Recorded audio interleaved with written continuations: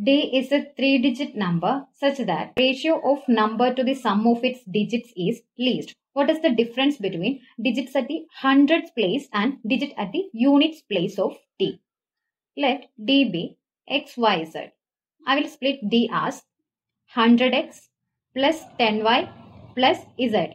Now ratio least means here ratio is ratio of D to the sum of its digits. That is D is 100x plus 10y plus z divided by sum of its digits is equal to x plus y plus z. Now this ratio must be least. That means I will write this ratio as 100 minus remaining time. So to find the remaining time, I will write the denominator first. That is x plus y plus z. Now this is 100x plus 100y plus 100z.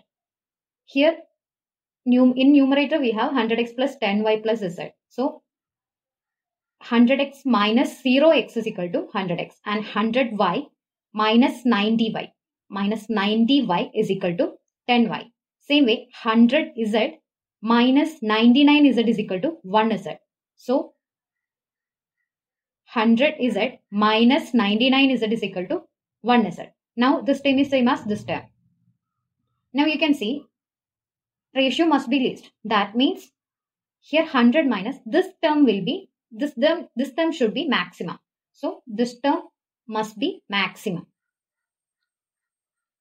To make it maximum, that means we need to make numerator maximum. Numerator maximum and denominator minimum. To make this term maximum, numerator must be maximum and denominator must be minimum. But here you can see y and z both are in numerator and denominator. First, I will make the numerator maximum. That means I will put y is equal to maximum value 9 and z is equal to maximum value 9.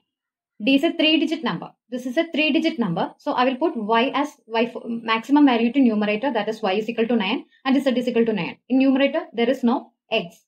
But in denominator, you can see y and z we have already given value, maximum value. So what is left is x. So x, I will put the minimum value.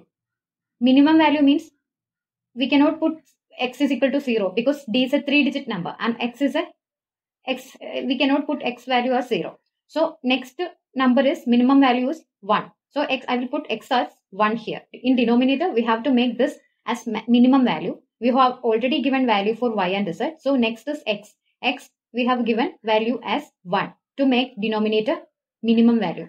That means here y is equal to 9, z is equal to 9 and x is equal to 1. You can solve this using these values, but here our question is asking us about find the difference between hundreds place and ones place, units place.